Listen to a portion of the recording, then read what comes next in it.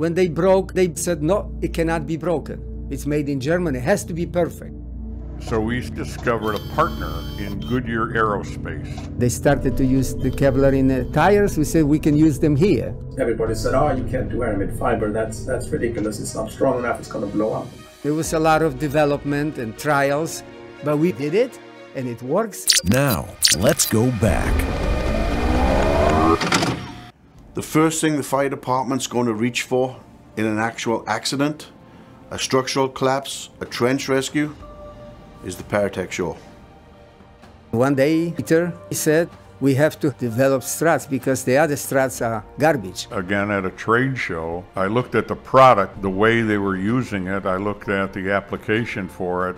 It was totally ill-suited and not the safest thing, but it was the only thing. But I said, we've got the capabilities. For me, it was almost like a mercy mission.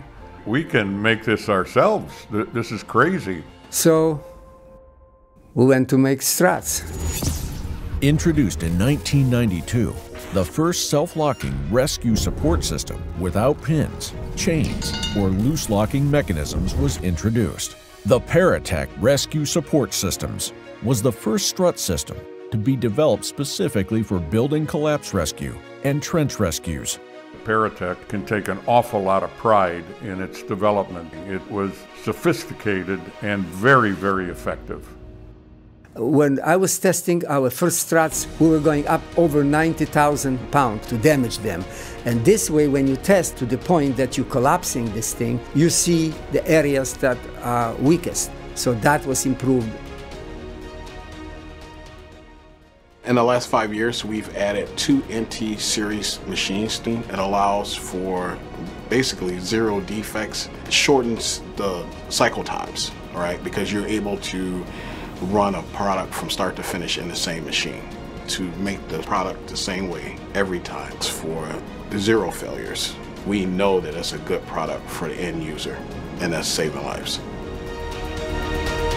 Lock Stroke, designed to be fast, simple, and superior in strength. With automatic locking mechanism, it was developed for remote placement in trench rescues. As the first strut in the trench, you drop it in, you pressurize, it auto-locks as it comes out, and it's there. It's fast, goes in, locks, and the rescuer can proceed with what they need to do, protecting the patient that's in the bottom of the trench. Acme Thread, the versatile Acme thread strut with a special engineered squared triple thread that collects and transfers extreme loads. The Acme thread strut will, as all Paratech struts, default to a locked position. It's a mechanical strut, so you need to spin the collar down, vehicle stabilization, structural collapse, and anything out there that needs to be stabilized. That can also be done from outside the trench. It just takes a little pull, a little device that we manufacture called a tie tool, where we can spin the collar from outside the trench and lock that out. The rescue struts, I don't think there's any disagreement out there in the marketplace today that Paratech is the place to go. A building often collapses when struck by vehicles, and a natural extension of the rescue strut system was vehicle stabilization. The reason we came up with vehicle stabilization kits is to try to help the fire departments in decisions for applications that they need. We've got your standard VSK and your highway VSK, going up to now we use longshores in motorway and freeway incident kits. We started out with our standard VSK. It just stabilizes a car, stabilizes an SUV, stabilizes a light vehicle, a light truck.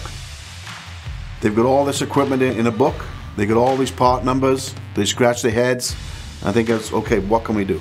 We're looking for the manufacturer's recommendation. So we take a package that's best suited and tried for what we use in the field. But that took us a step further into the highway VSK, where we added 2 longer struts as well. So that gave us 4 legs on that system, where we could do multiple vehicles on an accident. And that progressed from there into your interstate motorway kits, your rapid extrication kits. Unlike all other systems, the Paratech Rescue Strut System was designed for heavy loads and had from day one no problem handling loads of trains and heavy trucks, optimizing space allocated on a fire truck by using the same equipment for structural collapse and trench rescue for vehicle stabilization. A common problem for trench, building collapse rescues, and vehicle accidents is getting a high anchor point to lift material or recover victims. The pod system was the solution. We dedicated a big part of the company to developing base plates, attachment, coming up with solid guides. A series of pods to create higher anchor points was developed over a number of years, starting with the tripod for straight vertical lifts, to bipod and monopod for lifting and shifting loads. Built strong enough to handle both victims and material loads.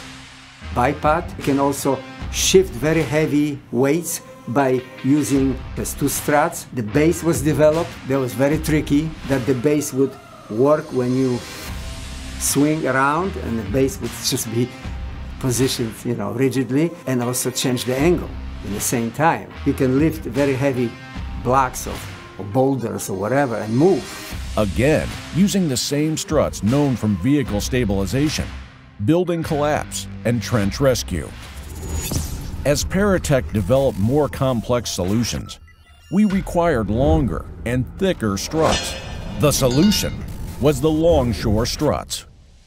The longshore strut was developed to make a raker system, an advanced system to support buildings. Paratech made it possible to assemble and erect instantly, on the spot. Longshore also enables higher support points in vehicle stabilization, vertical shoring of building collapses, and are also used in trench rescues. The opportunities came to gain credibility with FEMA. FEMA was developing the FEMA task forces for earthquake preparedness. We wanted to be part of that. We had to change the product line a little bit and make it larger diameter for the real heavy-duty stuff that you would encounter on an international scale. Then we were prepared to compete in test trials, which were held in California. First they built out of wood a structure, and then they press. Those pieces were really cracking. Now our struts, it's a structural aluminum. Because of that, it would never get damaged. And they loved that because they could keep testing different lengths with the same pieces for days. And in every aspect, in every test, we shattered the competition. It didn't take anybody long to understand that if you're going to have collapse support equipment as part of any FEMA kit, it should be Paratech.